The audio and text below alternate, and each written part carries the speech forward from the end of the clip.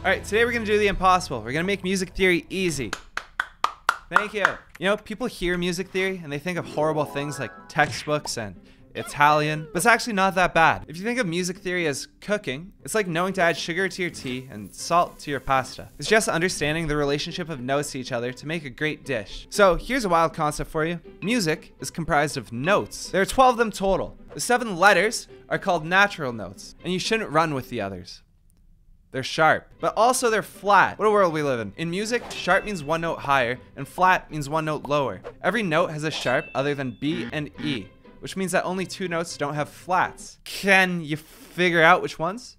It's C and F. Also, when you have all 12 notes together in alphabetical order, that's called the chromatic scale. If you want to hear it on your guitar, just play 12 notes in a row on one string. And after 12, when you go to the next note, it restarts, but 1 octave higher. Music is a circle, and time is an illusion. So now that you know all 12 notes, you're ready to make music. But if you just try to play them in random order, you might notice it sounds very bad. And that's what musicians and people on a diet have in common. They use scales. And here's where things get crazy. A scale isn't actually a set of notes. It's a set pattern. Now all you do is you plop it down on the chromatic scale, and whatever notes are left underneath are a major scale. But to go into a little more detail, notice the Roman numerals up top. Whichever note is under the Roman numeral 1 gives the scale its name. It's also called the root note. Trees grow from roots, and so do scales.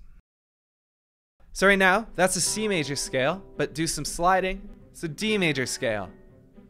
E major scale. All of the major scales have sharps or flats in them except for one, the C major scale. So usually it's slightly easier to approach new concepts on. And as I said at the start of the video, today we're making music theory easy, so it's important. Picture each square as a fret on your guitar. You could use the measurements tone, tone, semitone, tone, tone, tone, semitone. So what is a tone? It's a distance of 2 notes, and a semitone is a distance of 1 note. Now, with just 1 string, you're able to play melodies. That's just 1 note at a time. But what multiple strings let you do is harmonize. That's multiple notes at the same time that together sound pretty good. So the simplest chord you can make is called a major triad. Using the Roman numerals on top, you can make a major triad by using 1, 3, and 5. So a C major triad is C, E, G.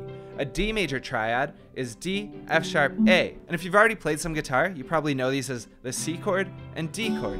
And now if you're playing with your friends and they say, hey, can you play C chord? You could say, you mean a triad? It'll be super cool. And now I'm going to show you the coolest trick of all. So if you want to make a minor triad, you can take any major triad and just make the middle note or the third flat.